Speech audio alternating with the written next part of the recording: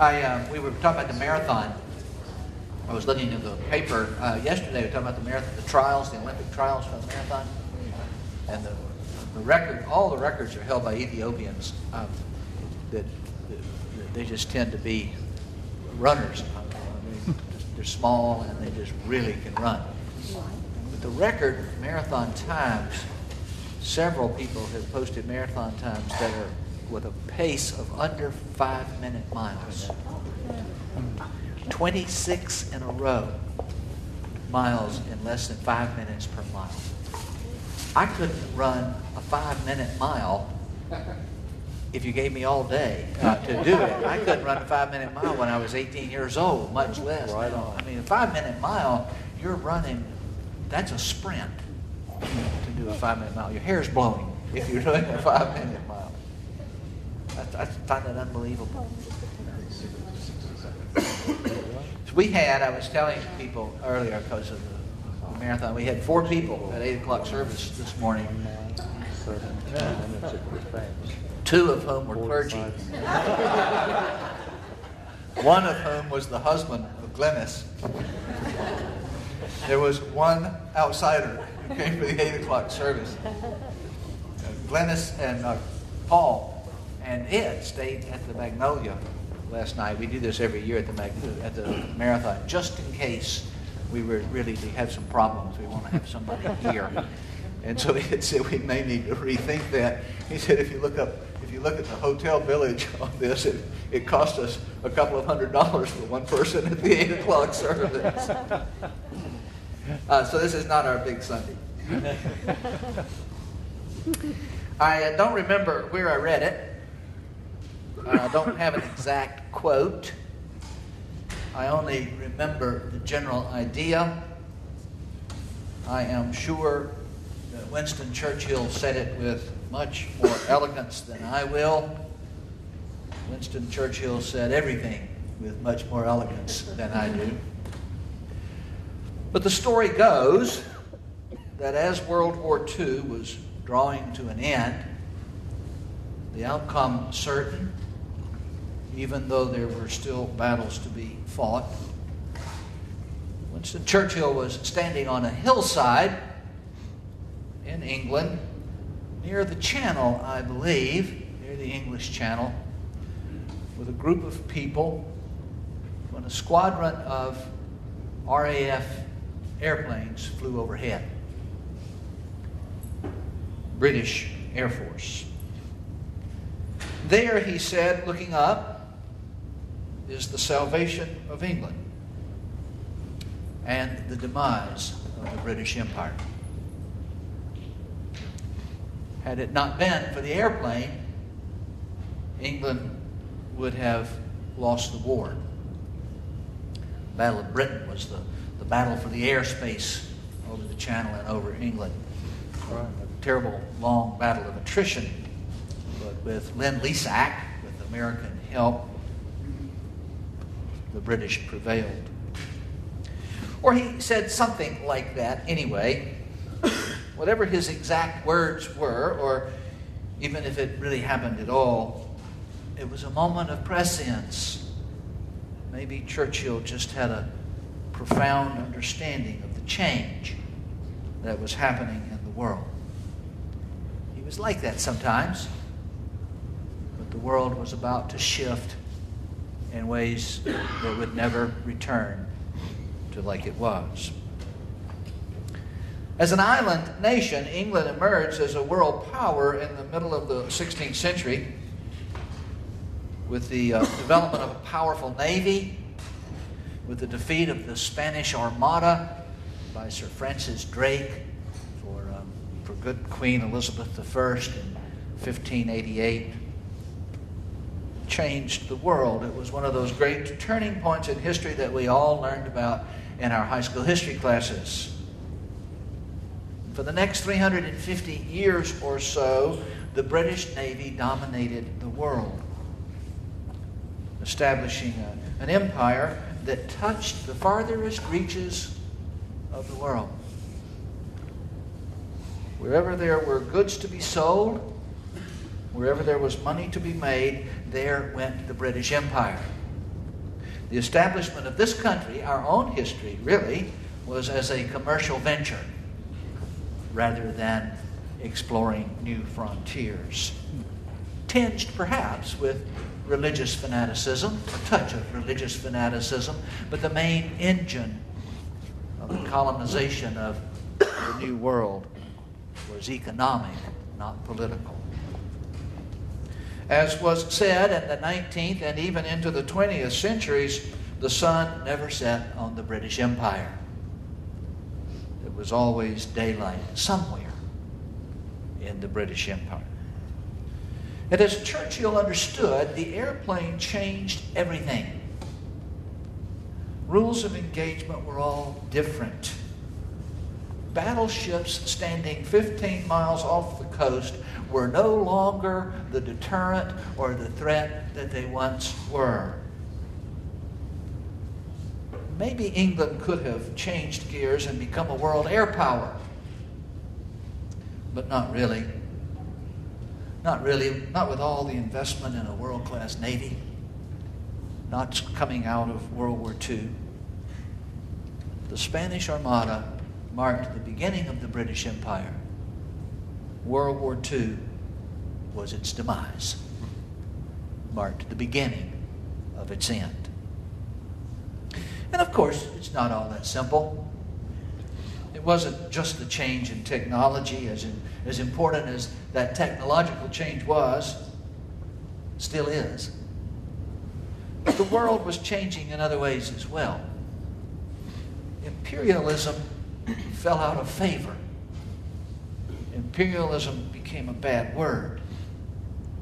And the whole concept of empires and empire building was giving way to the emergence of self-determination.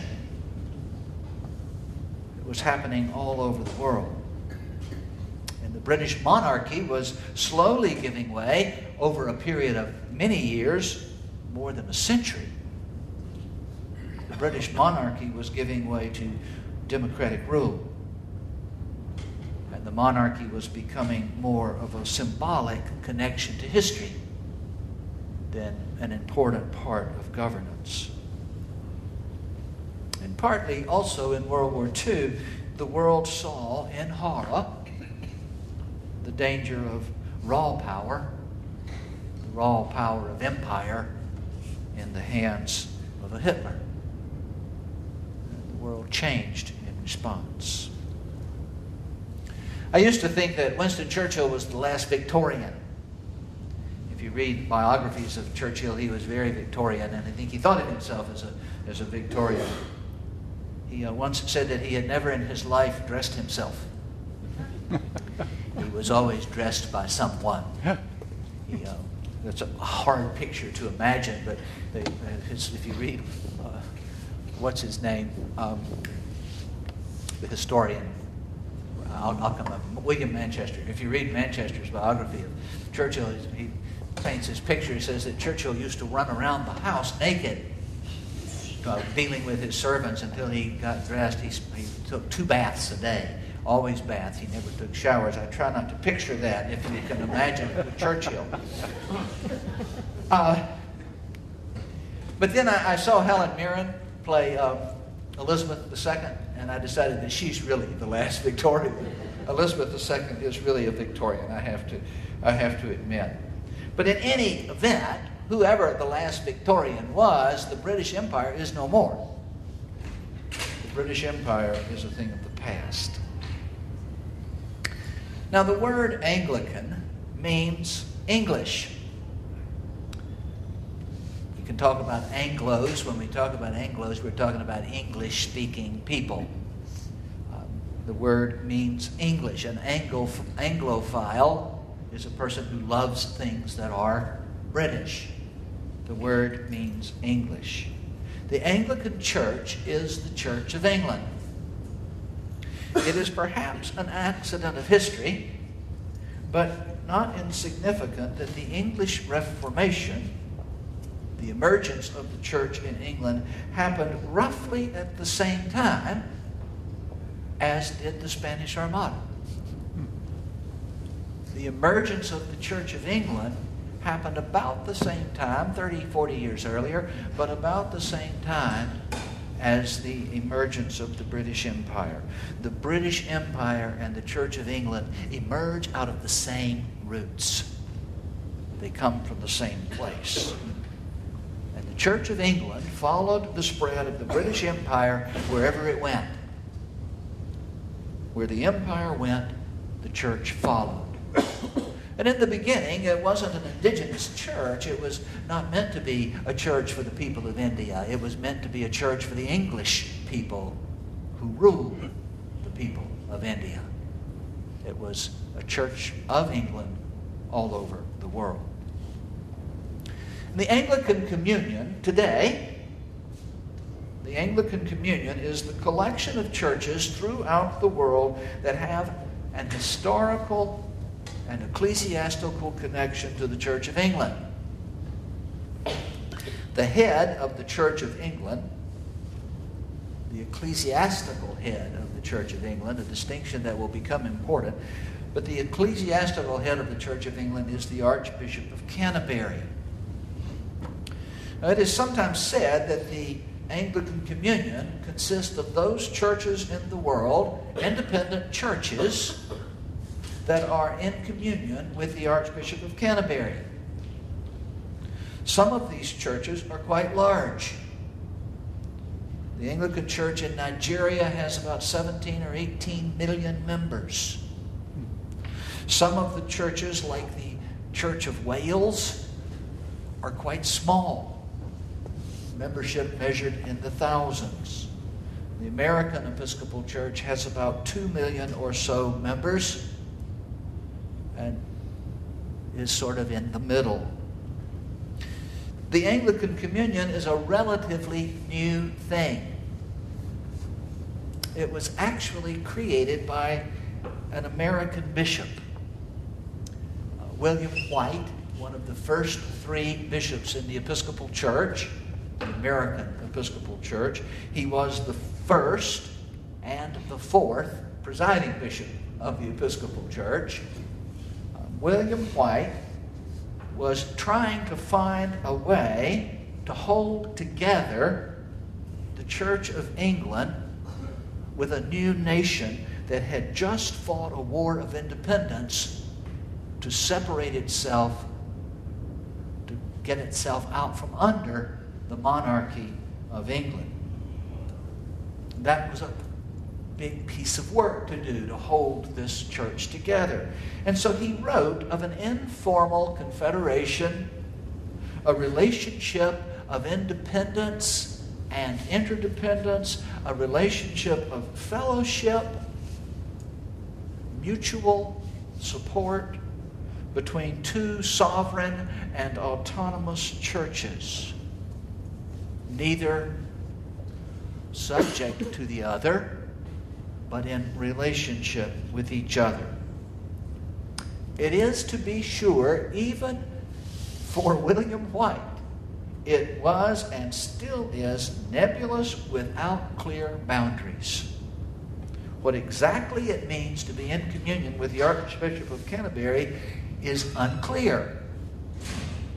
But it was not a time, in the 18th century, it was not a time when there was a great deal of theological disagreement, and so it worked. And it served the church well enough. The Anglican Communion now consists of 38 different independent and autonomous churches. 38 independent, autonomous bodies reflecting pretty much the spread of the British Empire. What holds that community together, that communion together, is mostly a historical connection with the British Empire. A kind of uniqueness of church that might be called Anglican. What holds it together, or has held it together, is a sense of goodwill for each other. In recent years, the Anglican Communion, what holds the glue that holds the Anglican Communion together, has been described in a wonderfully British way as the 4 instruments of unity. The English have such a wonderful way of casting words in ways that are very difficult to understand, and so they can really be kind of mean whatever it is you want them to mean, and that's really part of what it means to be Anglican. But the Anglican Communion now speaks of the 4 instruments of unity. These instruments, it is said, hold the Anglican Communion together. They are the Archbishop of Canterbury, the Lambeth Conference, the Anglican Consultative Council, and the Primates meeting. The Archbishop of Canterbury is, of course, an ancient symbol of the Church of England. The office dates back to Augustine, back in the 6th, 7th century. The building of the cathedral in Canterbury. The building is, 600? The building itself is 1,400 years old. I mean, it's a long time ago. The Archbishop of Canterbury has been the ecclesiastical head of the Church of England since the English Reformation. I mean, the Archbishop of Canterbury was, of course, before the English Reformation, was Roman Catholic, was appointed by the Pope. But since the English Reformation, the Archbishop of Canterbury has been the ecclesiastical head of the church, Thomas Cranmer being the first Archbishop of Canterbury to hold that office separately from the Pope. But it is important to remember that Henry VIII's argument was not theological but political. Henry insisted that the head of the church was not the Pope, but rather the king. The head of the church was not the Archbishop of Canterbury. The king appointed the Archbishop of Canterbury. The king, the monarch, was the head of the church, and Elizabeth I established that principle as law. And it is to this day the law of the land. The Archbishop of Canterbury is not elected by bishops or any other configuration of church membership. The Archbishop of Canterbury is appointed by the Queen through the office of the Prime Minister.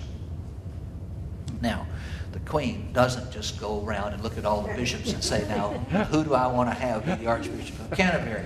There's all sorts of ecclesiastical bodies that present, and this comes up in today's world, it comes up in a much more orderly fashion. But it is still true that the Archbishop of Canterbury is appointed by the monarchy, that the Queen of England is the head of the church. That's the reason there's such a crisis about Philip becoming a king, by the way, is that could a divorced remarried person, be the head of the church? Because that position is head of the church. Did I say something wrong? Charles. That's what I said, Charles. That's what I meant. Now, the Archbishop of Canterbury has no real authority outside the Church of England. He is the first among equals, but he is first only in respect of deference and respect. He does not dictate what the Anglican Church believes about anything. Many archbishops of Canterbury have been theologians, as is the current Archbishop of Canterbury, Rowan Williams. He's written many books. He's a brilliant man, very difficult to read, dense writing. But he is a theologian. Many archbishops of Canterbury have been. Many have published. But their writings are a part of the ongoing theological discussion. They are not definitions of Anglicanism. They are not definitive. The Archbishop of Canterbury cannot adjudicate conflicts or disagreements anywhere in the Anglican Communion outside of England. There is no constitution of the Anglican Communion. There are no canons. There are no regulations. It is a fellowship of autonomous churches held together by a common history and a common worship practice. There is also no copyright on the word Anglican. Any church can call itself Anglican in any way that it chooses. And there are a lot of them that do. Very confusing for the common person. In 1867, what is that, 150 years ago, the Archbishop of Canterbury, I can't remember which one it was right now, but anyway, the Archbishop of Canterbury called for a conference of all the bishops in the world, all the Anglican bishops in the world, which, by the way, was about 150 bishops in 1867. And he called for this conference to meet in Lambeth for mutual support and conversation, and to have some discussion about issues that were facing the church. Now, the See, and that's S-E-E, the See of Canterbury is, the See of the Archbishop of Canterbury is, of course, the cathedral, Canterbury Cathedral. That's where the Archbishop's chair is, where his seat is. The Archbishop does not speak ex cathedra like the Pope does, but if he did, he would speak from the chair in Canterbury. That's why it's called a cathedral, is because it is the location of the bishop's chair, the bishop's official seat. The cathedra is located in the cathedral. If the Archbishop of Canterbury does some formal act or proclamation, he would most likely do that from the cathedral in Canterbury. It is his cathedral. It is his altar. But he doesn't run the cathedral. There's a dean that runs the cathedral. There's a staff, canons, and lay people who do all of the business of the cathedral. They are responsible for its worship life and for its mission. The Archbishop of Canterbury does not live in Canterbury. He lives in London. He lives in Lambeth. The Anglican Church Center is there. His offices are there. His staff is there. His residence is called the Lambeth Palace, which is also very English, by the way. Interestingly, I've been to Canterbury twice. I've never been to Lambeth, and one of the times we were in London, we were right across the river from it. I just never bothered to go see it.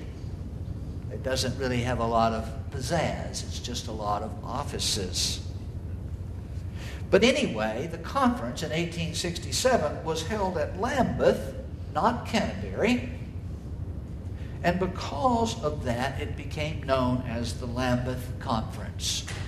And since then, it has become a tradition to hold a Lambeth Conference every 10 years.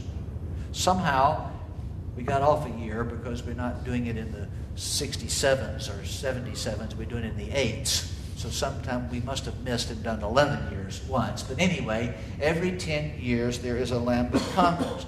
It is the Archbishop of Canterbury's conference. There's nothing that requires it. There's nothing that makes it happen. There's no institutionalization that says we have to have a Lambeth Conference. The Archbishop of Canterbury hosts it. It is his conference. He sets the processes, he sets the agenda, he establishes what's going to be talked about. It is his conference, and most importantly, he controls who gets invited. You have to be invited to go to the Lambeth Conference. You might say, and some people do, that what it means to be in communion with the Archbishop of Canterbury is to have a bishop who gets invited to Lambeth. This became a real issue with the election and consecration of Gene Robinson, a partnered, now married, by the way, gay man as the Bishop of New Hampshire.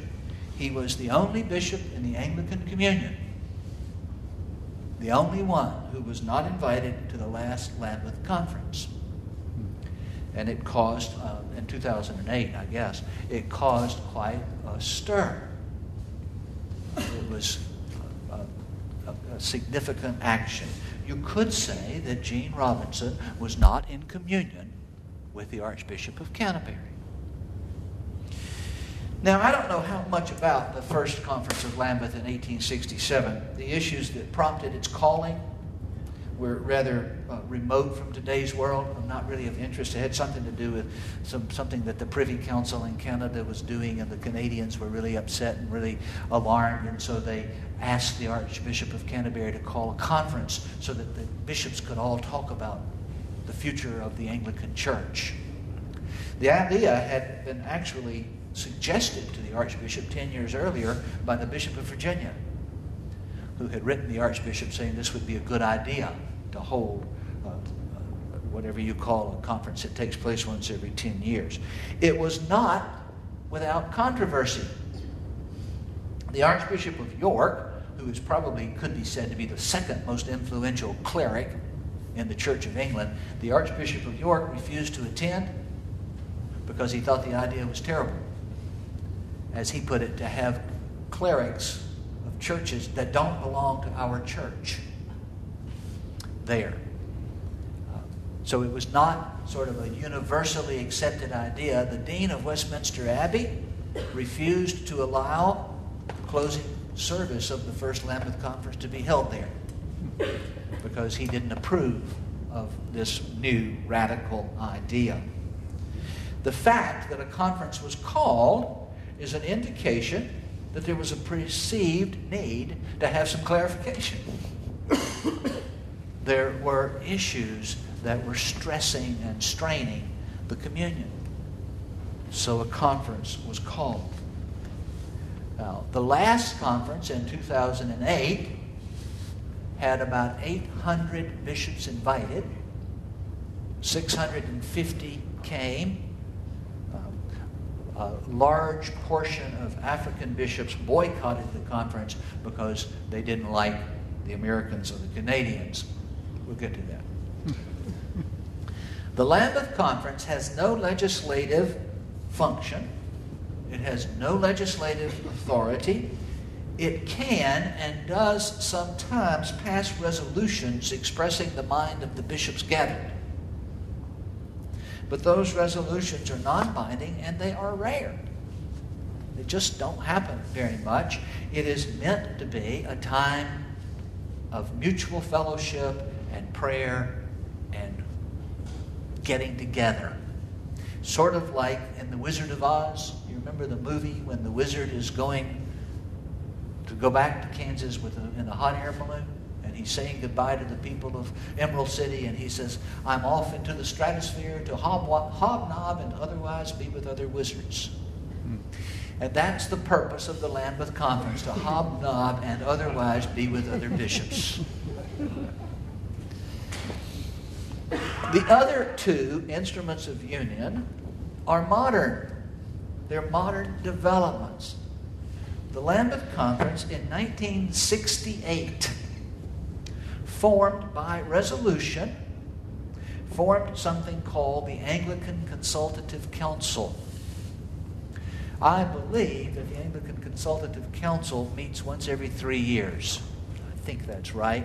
And it has what's known as what's called the Joint Standing Committee, which is sort of like an executive committee of the Anglican Consultative Council. And it has a secretary, in that British kind of way, that means the person who's in charge of it. Kenneth Caron. Kenneth was here a couple of years ago. He's the General Secretary of the Anglican Consultative, the Joint Standing Committee of the Anglican Consultative Council. The unique thing about the council is that it consists of bishops, priests, and lay people from each of the 38 member churches. They get together, I think, every 3 years, and they talk about issues that are impacting the Anglican Communion. 1968 was just when liturgical renewal and the ordination of women was beginning to heat up. The Anglican Consultative Council was formed because of the stresses that were pushing on the Anglican communion. In 1998, no, that's not right, 1988 maybe, 1978, it was 10 years after the ACC. 1978, the Archbishop of Canterbury, Daniel Coggan at the time, called for a meeting of the primates from each of the churches, each of the bodies within the Anglican communion. Now, primates does not mean monkeys. Sometimes it can be confusing. But the same root, the word comes from the same word as primary. A primate is the person, the ecclesiastical head of a church, is the primate. The nature of primates varies dramatically among the member churches of the Anglican Communion. The primate of our church, which has come to be called officially now the Episcopal Church, worldwide. If you were talking to the people in the Church of Scotland who were aware, if you just said the Episcopal Church, they would know you meant the church in the United States. But the primate of the Episcopal Church is the presiding bishop, a woman whose name is Catherine Jeffords Scory. Not only a woman, but a woman with a hyphenated last name. I mean, you talk about modern. Anyway, presiding bishop, the title comes from the fact that when all the bishops in our church get together in an official kind of way, the presiding bishop is the person who presides over the meeting.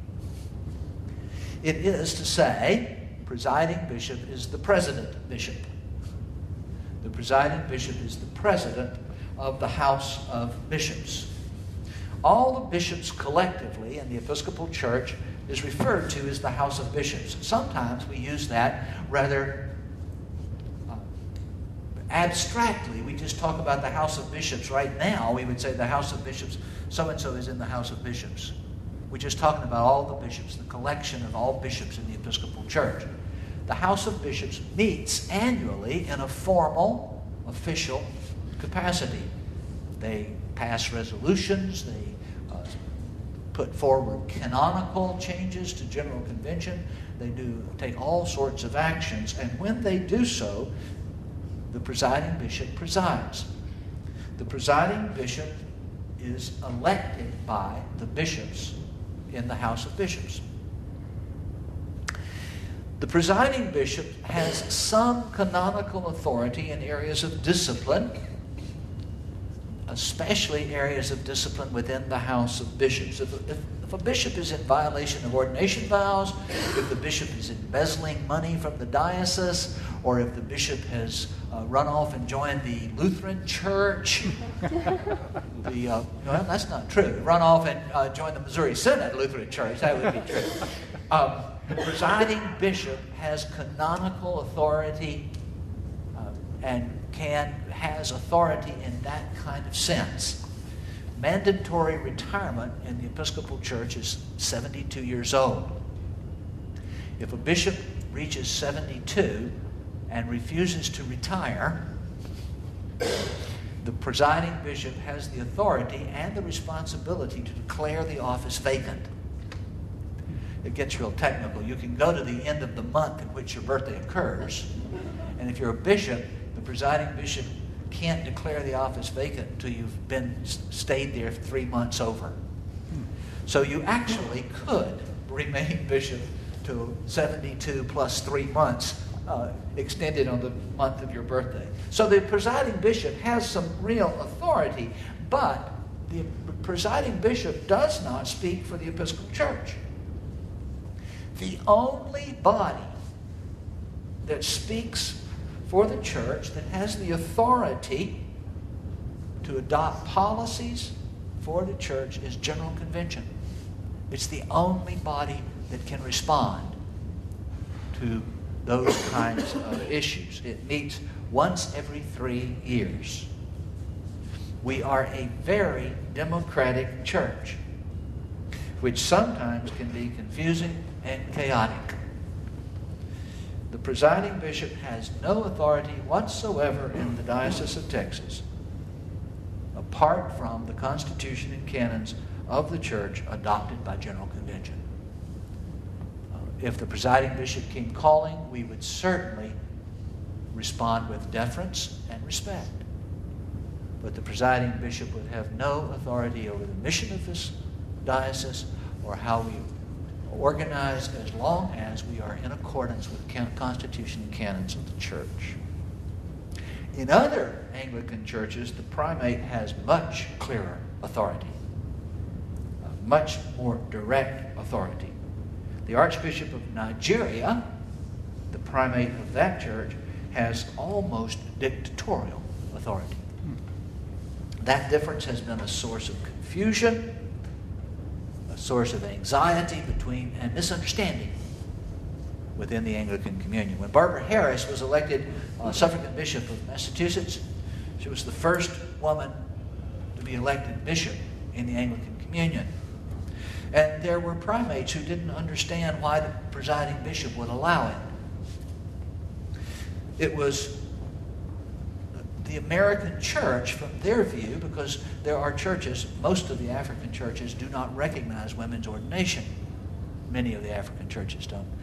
And as far as they were concerned, it was the American church acting unilaterally without paying much attention to the impact that this act would have on the rest of the communion. And they did not understand why the presiding bishop would allow it. I can't remember, but I think the presiding bishop at the time was Ed Browning, and he wouldn't have stopped it if he could have. But he couldn't. He doesn't have that authority. There's not a thing in the world the presiding bishop could have done had he wanted to stop it. He doesn't have that authority. The Archbishop of Nigeria does. He could just simply say, no, you can't do that. The fact that the Anglican Communion has 4 instruments of union that have been developed sequentially over a little more than 100 years says something about the ambiguity of the Anglican Communion. If you think about it, these things didn't come about because we decided we were going to create an Anglican Communion and here's what we needed. They arose out of the confusion, the stress, the strain that is endemic in that kind of relationship.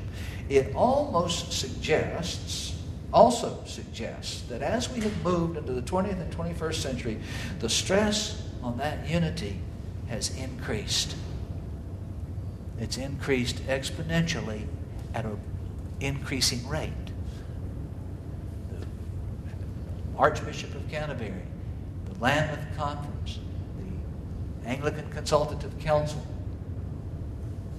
I think it is particularly significant that at least the last 2 of those instruments were created 10 years apart. The Anglican Consultative Council didn't get the job done. So we decided to form a primates meeting. The instruments of unity may be preserving a unity that is an illusion more than it is anything else.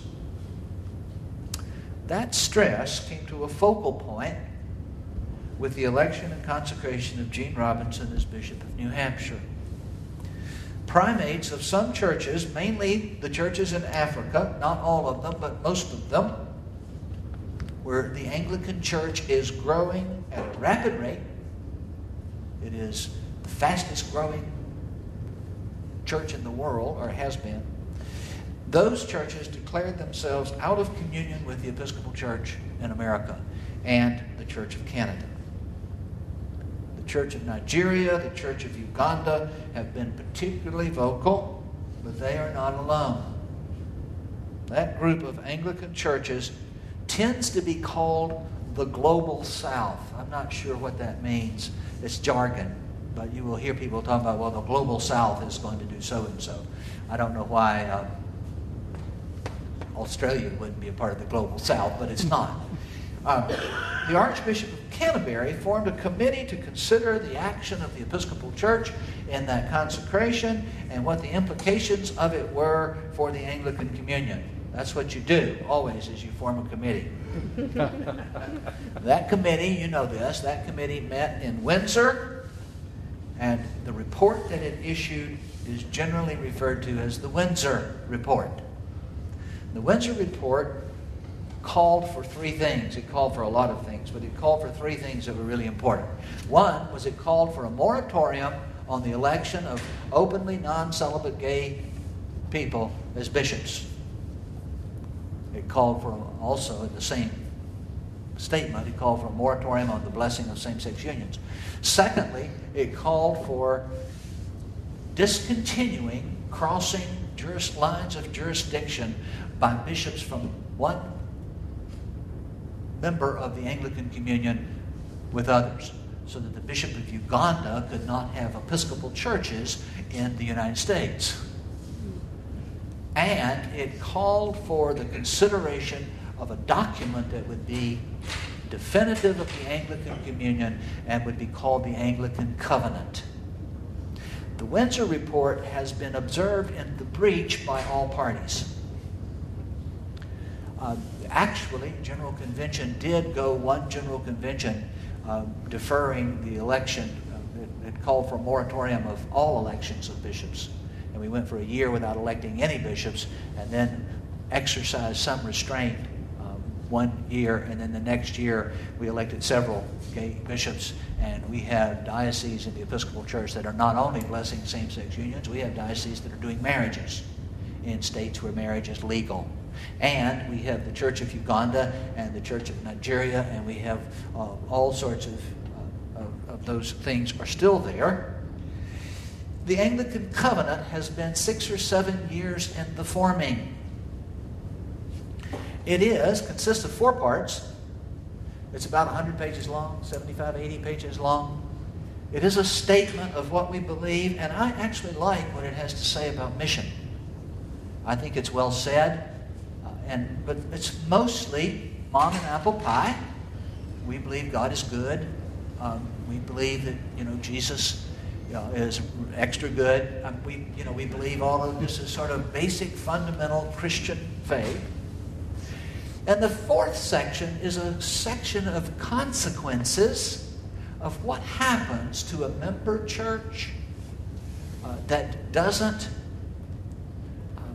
operates outside the instruments of unity, that goes off unilaterally and does things that it's asked not to do. That section is convoluted, it is complex. I doubt that it would ever be able to be put into use. It would really just be a nightmare to try to do something with it. In the process now, we are now in the process where the several churches in the Anglican Communion are considering the Anglican Covenant. It's been reviewed and revised and commented on by all the churches, and some churches have already rejected it. I heard yesterday that the Church of Scotland had said no. There's some other churches that have already said no. The Global South, to use the jargon, has signaled that it is not interested anymore, that it's not going to sign on to it. They issued a statement a couple of years ago that the Anglican Communion was not a road worth pursuing, that it was fatally flawed.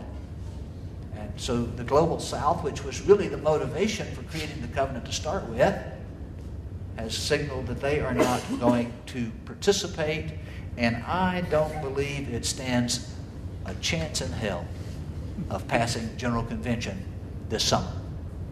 I've been to General Convention, and I do not see the Anglican Covenant passing. Our bishop has been supporter of it. There's stuff the diocese has put out supporting the Anglican Communion. I really am not. I am not a deputy to General Convention this summer. If I were, I would not vote for it. I don't believe it will work. And if it did work, I believe it would only work by creating something other than what we are. I think we would have to give up being Anglican in order to preserve the Anglican Communion. And I don't think that's a price worth paying. I don't believe, I have been out jury has been out on this for a bit. I do not believe that the Anglican Communion is going to survive as we know it. And I believe we are coming to the end. I believe within the next 5 years, the Anglican Communion will come apart. I'm sad about that. I regret it. I like being able to say that I'm part of a worldwide church that has 60 million members or 80 million members, depending on who's counting. Of course, 32 million of those are English, and maybe less than 0.1% of them actually go to church, but they're still members of the Anglican Church. I like having that relationship, but I don't believe that the right path is to choose unity at any cost. John Hines used to say, unity for what? Unity for what purpose? Unity is not an end in itself. Unity is only valuable if we are in unity for mission, if we are in unity in pursuit of justice. If the price for preserving the unity of the Anglican Communion is to delay the full inclusion of gay and lesbian people until the entire world says they're ready to move forward, the price is too high. I'm not willing to do that. And the truth is, what I've been trying to say today is that I believe that the Anglican Communion began an inexorable movement toward its end when Winston Churchill stood on that hillside in England. I believe that we are the last vestige of the British Empire, and the British Empire is no more. That the church trails society by 50 years is not unusual. That the church takes the church 50 years to reflect what's already happened in the world is not unusual. In fact, that's moving pretty fast for the church. I do believe that something will emerge, something new and different will emerge. It may be nothing more than having a historical affiliation, a historical connection, that we come from the same roots, but it may be more than that. And so I wanted to talk about where we are with that as a way of laying the groundwork for what does it mean to be Anglican. What can we say as the Episcopal Church? It doesn't mean to be a part of the Church of England anymore.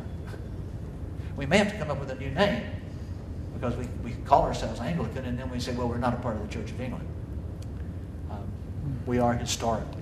So that's your history lesson for today. All right.